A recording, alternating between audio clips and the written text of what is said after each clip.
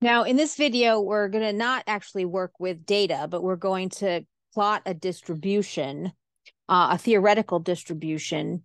And to do that, we're going to look at the probability distribution plot option. Now, there are different options that you can use, and we're going to go through each of these in turn.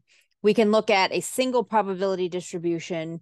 We can look at a probability distribution where we vary the parameters of that distribution. We can look at two distributions together, and then we can use this to show a graph where the probability is being shaded under the curve. So let's start with a single view case. And usually you get a lot of these graphs with normal distributions. The standard normal distribution, for instance, would be 0 and 1. And I'm going to go ahead and just plot that default normal probability distribution.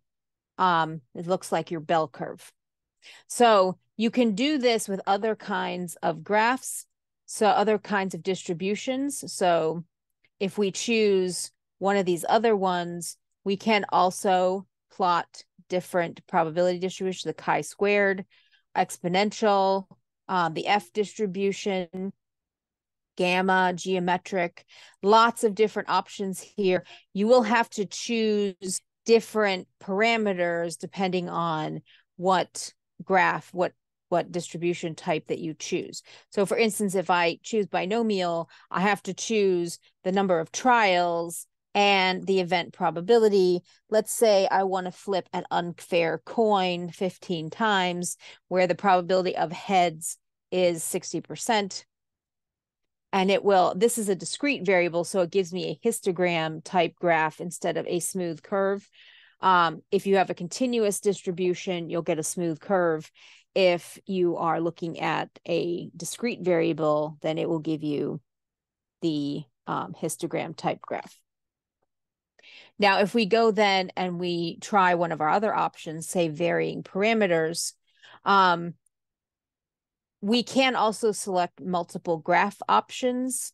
If we're creating multiple graphs, we can plot them on the same graph, in separate graphs, or on separate panels of the same graph.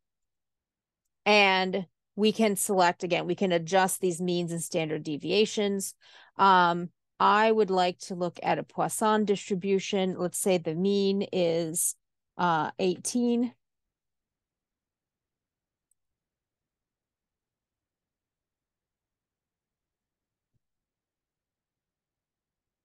So this is, again, Poisson is a discrete distribution.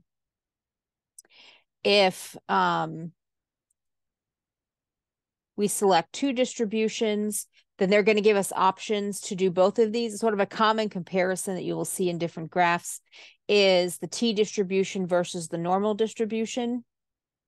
I've set my t distribution here to be 5 degrees of freedom so that there's a distinct difference between the normal distribution and then the standard normal distribution as an option.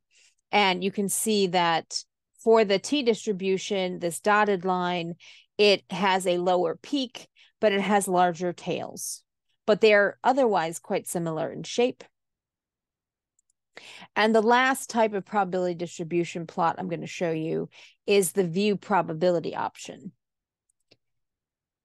And again, in this area, you can choose which type of distribution to display, what the parameters for that distribution are, and you have different options here in terms of how you're going to display this. So you're looking at probability in the right tail, in the left tail, in both tails, or in between two probabilities, which you can specify.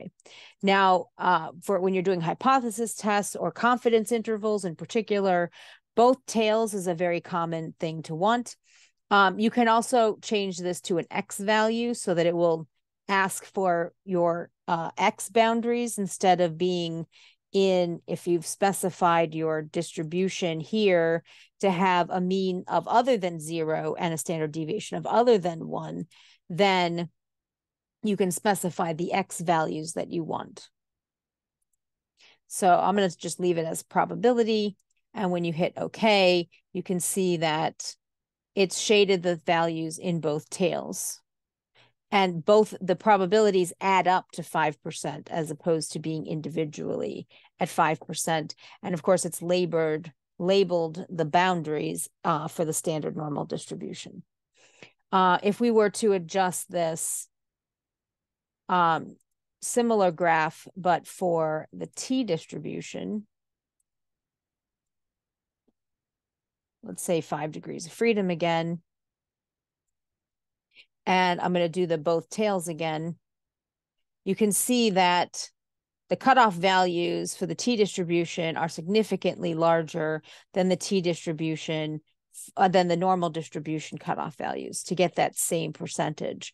And so that's why when you have very small sample sizes, your confidence intervals are much wider because you have more variability in small sample sizes.